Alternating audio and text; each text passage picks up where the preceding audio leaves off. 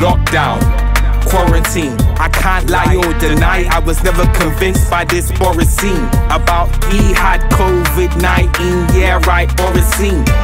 Facts ready in the laboratory. Joke man, obviously, honestly about honesty. Allow all the bollocks, please. I believe it's something inclusive of 5G, my G. Trying to convince us is highly unlikely, but how them a try-tech man for a poo-tang? So-called pandemic started in Wuhan, where the biggest amount of masses were introduced, and by the way it radioactively pollutes man. Let me get this bar out real quick, why? Cause they might try to mute man. Look at the effects of 5G. Look at the effects of COVID. You compare the two, and you tell me what you notice.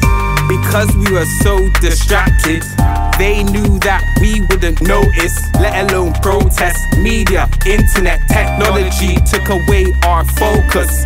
The radio, the television, if you watch and listen and giving is a bonus. Although bogus and atrocious, funny they ain't mentioned the locust. And oh yes, hit the next set of fuckery is the eventual crash to the financial market and switch to cryptocurrency, making certain side hustles obsolete. Some say Brexit's where we shagged it. We were voting for the country's rights. We were voting to rid of human rights. No responsibility for human life. And you guessed it right, it don't matter if you're black or white or mixed race.